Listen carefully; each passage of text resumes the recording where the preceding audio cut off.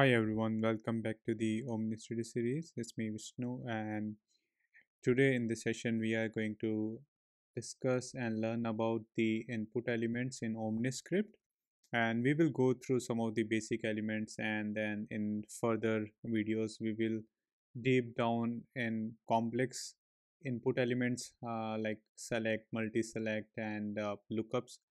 But in this session it will be just simpler elements. So I will create a new OmniScript for this, and I will name it like input element.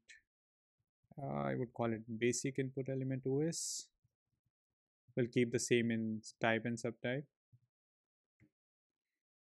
And so now we have this step created, and here we can find out our input elements. Okay, I'll go through the basics of like every element that we have in input, but not in too deep. And so, you know about the checkbox. It does just do the like true and false, and so every element have like couple of properties like read only. So if you mark it like this will be read only, right? User can't update or anything like that. And then you can have default value. Obviously it is a checkbox, so if you are making something default, then it will be true. And then repeat setting is something that you will find in every element in the entire OmniScript, but we are not going to cover this in video. And then we have this conditional view, which means you can show and hide this checkbox based on some of the value that are available in your OmniScript, right? So we will go through these things in further videos, but yeah, so that's it on the checkbox side, nothing else. I'll skip the custom lighting web component for some other later session. And then we have currency inbuilt. So as the name suggests, right, it can have your like numbers in currency format that you can see, and then you can do in this format options here like minimum currency value, maximum, right? If it should allow the negative numbers or not, something like that. And then we have date and date time. uh, Pretty much you must have already done in like a lot of places so far. And then we have this new, which is your disclosure. So you will see like similar thing in with the checkbox and disclosure, right? So disclosure, moreover, you can consider those as your terms and condition, right? So when you are registering and somewhere, right, you see a checkbox called terms and condition, and you can't register without checking this checkbox, right? So the, and that on those kind of cases you will use the disclosure but not the checkbox, right? And because you can't mark checkbox as a required, because it can have only false or true, right? So if it is not checked, then it's false. If checked, it's a true, right? But it cannot be required, right? In those cases you will utilize the disclosure, right? So you can mark a disclosure as a required. So that is a big difference, and that is only available in the OmniScript out of box, right? So you can mark it as a checkbox as a required. So what does that mean? Like if I go back and I'll say, hey, I agree to all terms and conditions, and if I go and preview it, so you see this, we have this checkbox which is marked as a required, right? And just to remind you once again, every value will be in a node, right?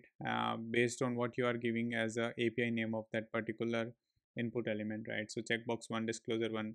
So my suggestion would be when you are developing for a project, don't keep as it is, right? Keep it meaningful the way we are doing in Apex or LWC. Okay, so that's disclosure. And let's go find out the next one. We have out of box email available. So this is good thing, you don't have to do a lot of validation, it will do out of box. But yet if you want to do some other kind of patterns, you can apply the regex and you can provide the pattern error as well. Okay, let's go to the next one. uh, File and lookup is something that we will cover in some other videos again, and same goes for multi-select. Then we have the number. It can take input of numbers. You can define min and max. Then you have password. uh, Radio is something that we will cover in another video. And then you have range. This is again something new, so you can provide this like very creative way of input to the user, so they can provide some numerical input in this range variable, right? You can have like minimum 1 and 10 something else, so they can drag and they can set this. So pretty cool thing in inputs.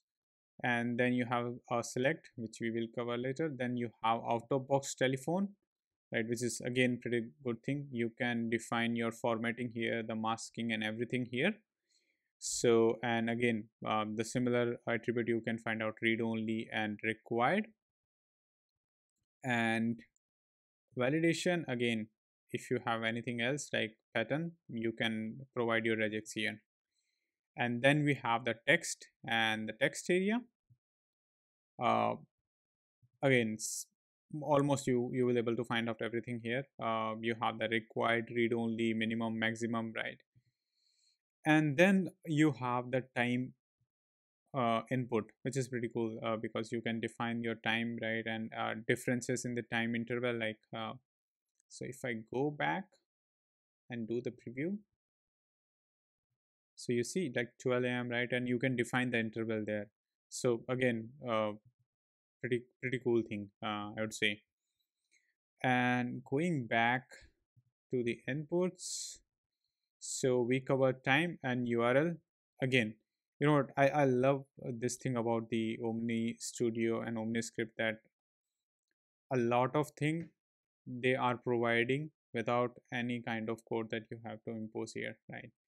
So a lot of validation in behalf of yours, right? You don't need to do the development for that, right? So cool. So these are basics, I would say, input elements.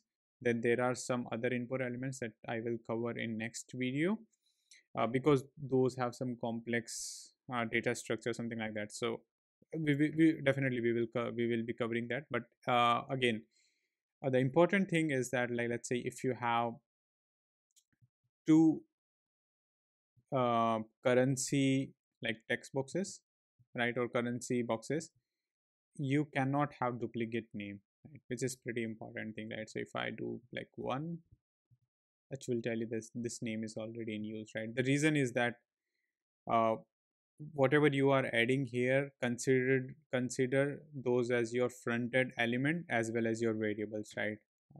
You can't have the duplicate variables in your apex or in LWC, right? The similar thing apply here, the same rule apply here as well. Okay, cool. So we'll see you in next video. Thank you. Bye bye.